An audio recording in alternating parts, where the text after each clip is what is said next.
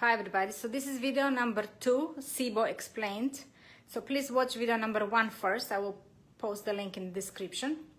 And then watch all the videos in proper order. Okay, so I will explain about SIBO and bloating and why is this happening and what to do to prevent this.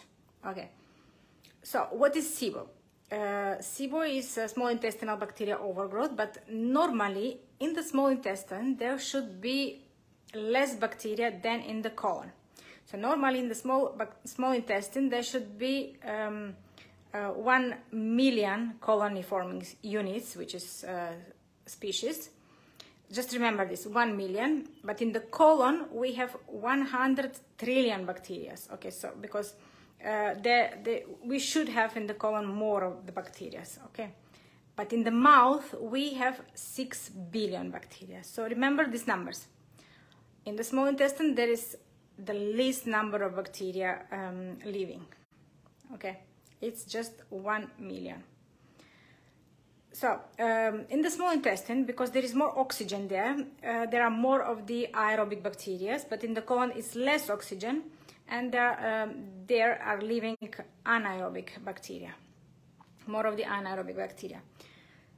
Also in the small intestine, it's more moisture and there is more food coming. So, so we know that there should be more bacteria growing, but there isn't, and I will explain why. Okay, so it's widely acceptable and scientifically proven that the SIBO is created by a bowel stagnation. So the bowel is moving more slowly. Okay, so we need to ask ourselves, why is this happening? It's so it's not just like taking laxatives or prokinetics to trigger the bowel movement and we think we have solved the problem. No, we need to ask ourselves why our bowels are moving slowly. So when we go to doctors don't ask this question. They just prescribe the medications and give you laxatives and some prokinetics to empty your bowel quicker. Because we know it's not good to have this stagnation because of the toxins, and they will be reabsorbed, and we can become more toxic. Who here has taken just laxatives and prokinetics? Just let me know, and how was it working for you? And are you still taking it? I want to know. Just comment below. Are you still taking this prokinetics and on a daily basis, or maybe from time to time? And is it helping you?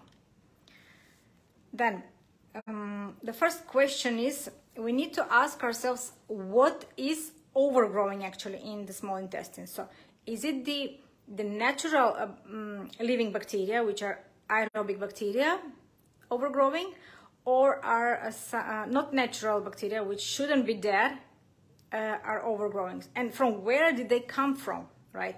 So we need to ask all these questions and to find out the answers, okay? And so you need to understand that what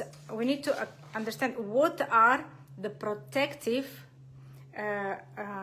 layers that protects us from allowing these bacteria to overgrow. So what are the natural barriers and how are they functioning to prohibit overgrowth of the bacteria in the small intestines, which naturally should be happening? And the thing is that SIBO is it has been shown that it's not specific to only some kind of one type of person. It can happen to any gender, it can happen at any age. So it's not specific, so it can happen. So we need to understand the reasons behind the root cause, why is this happening. So in order to understand this, we need to understand what are the protective layers that prohibits the bacteria to overgrowth in the small intestine, which I will explain in my next video. So stay tuned, and please like, comment and share if you or somebody, your family and friends have, you know that they have this kind of issues, and they need to understand the root cause of why is this happening. So stay tuned, see you in the next video. Bye.